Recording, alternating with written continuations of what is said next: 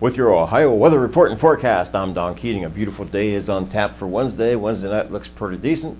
Thursday, showers and thunderstorms invade the area. Your 7 a.m. surface map Wednesday morning, you can see high pressure located across eastern Pennsylvania. That's in a good position to warm us up quite a bit. Southwesterly winds on the return flow of that high are going to influence Ohio's weather.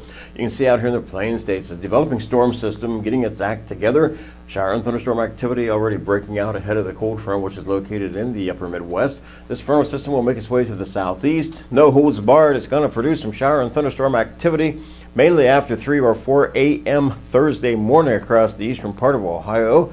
And thunderstorms are possible across the entire state throughout the day on Thursday as that colder air makes its way through the Ohio Valley, oozes its way back in, and replaces this nice little temporary warm trend we have going on right now. Your future view map shows that in detail. As you will see, the system makes its way through here.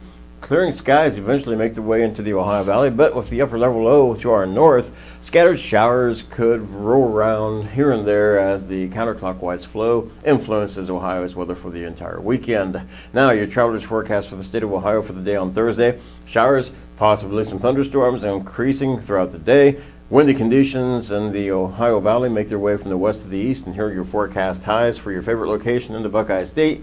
With that in mind, let's take a look at your local 5-day forecast.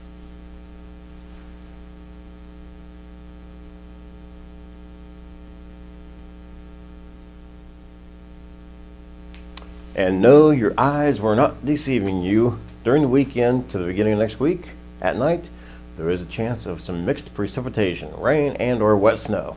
Have yourselves a great day. Get out there and enjoy it.